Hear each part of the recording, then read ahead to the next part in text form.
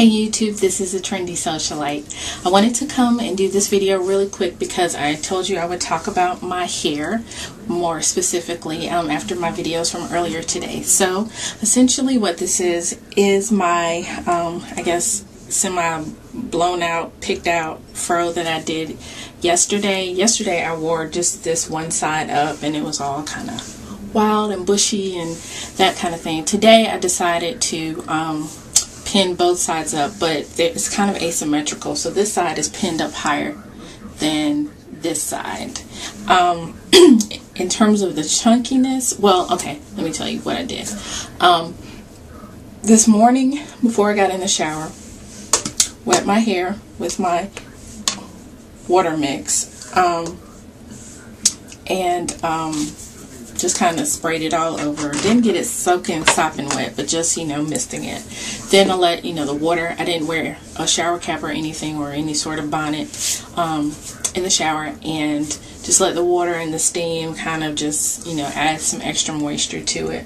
When I got out of the shower, I juiced, and then I think that was basically it. Oh no, I added some Cantu leave-in to it. That makes my hair really soft when I do it, you know, damp and or dry. And I picked and just really picked it out as much as I could. Just pick it. And I actually did that when I wet it the first time before I got in the shower. I picked it out as well.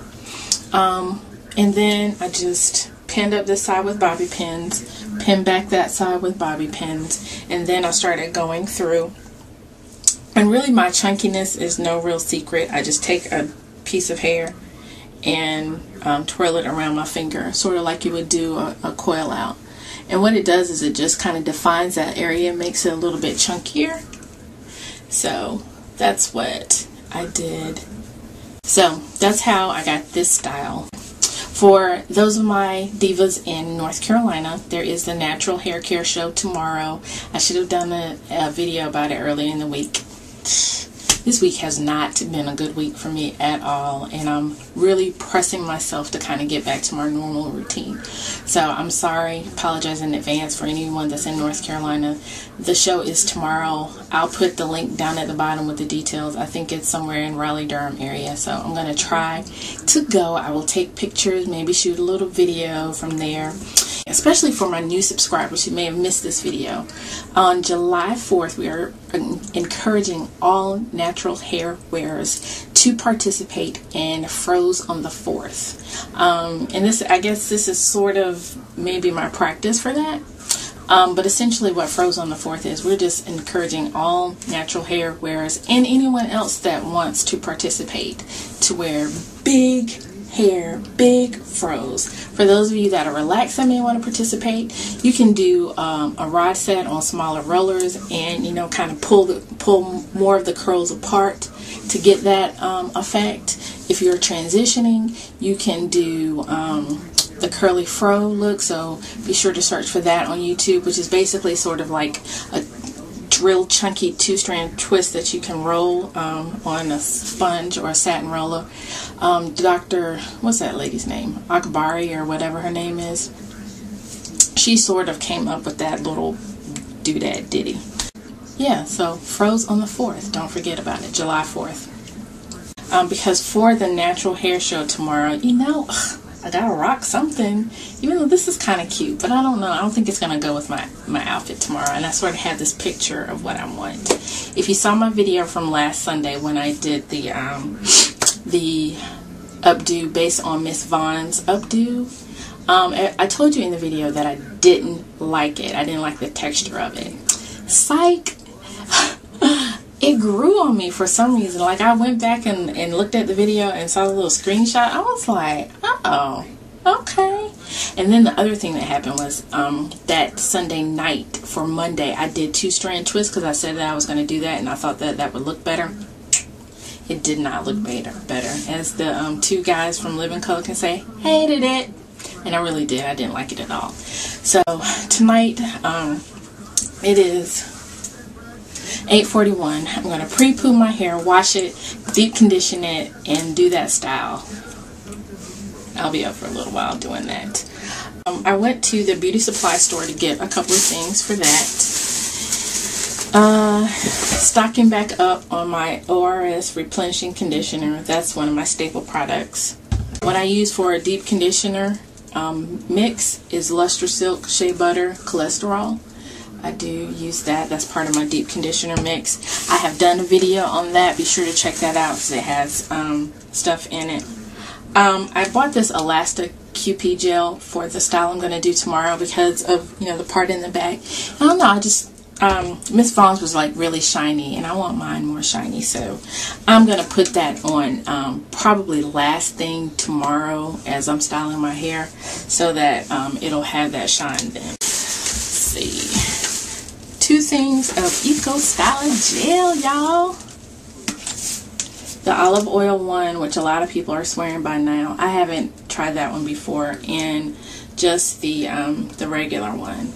If you all don't use these are really, really good gels. I have had no flaking, no problems, no breakage, no nothing with these gels. These are great, awesome, wonderful gels. Just some oil sheen. I'm still kind of old school. I just olive oil sheen. It may not do anything for my hair, but it makes me feel better, so I use it.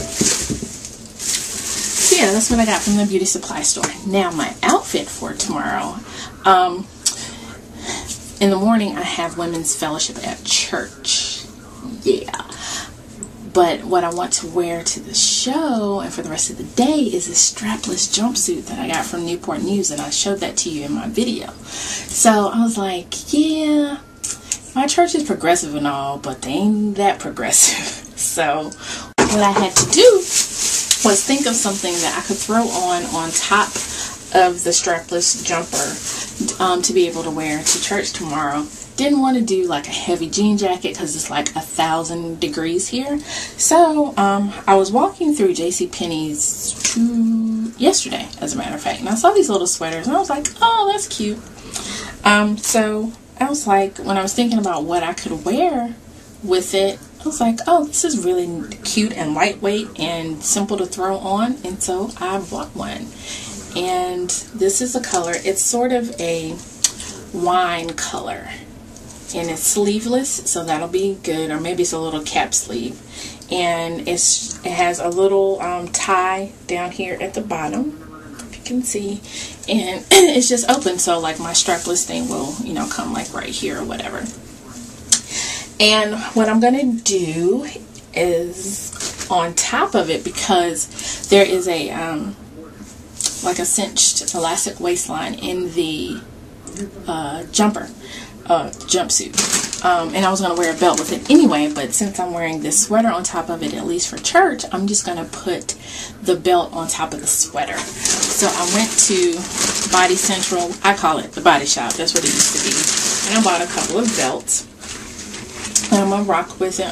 It'll be one or the other. This one is a dark chocolate brown. They were like $9 a piece. Did I tell you I got that sweater from JCPenney's? I did. It was half off. They're having a, you know, their end of the year sales or whatever. And then just this kind of tobacco brown belt. So I'm not sure which one I'm going to wear tomorrow. It may be the darker one. And then I needed some extra jewelry to wear because of this new sweater. I had already bought some necklaces and stuff. Anyway, so I had already bought some stuff to go with it, but because of the sweater and the added color, I needed to get something that'll kind of blend with that. So at the same place, Body Central, I bought these earrings and 2 of these necklaces. They're not supposed to be connected like that. Something wrong. They're tangled up. Anyway, you can get the basic idea. So that picks up the wine, the darker color in that sweater, and adds a little blingage to my neckline. Okay, so yeah, that is it. That is what I have gotten today, and I am probably, I don't think I'm going to redo that video. I'm talking too much. My time is up. Okay, I love you all. Be blessed. Bye.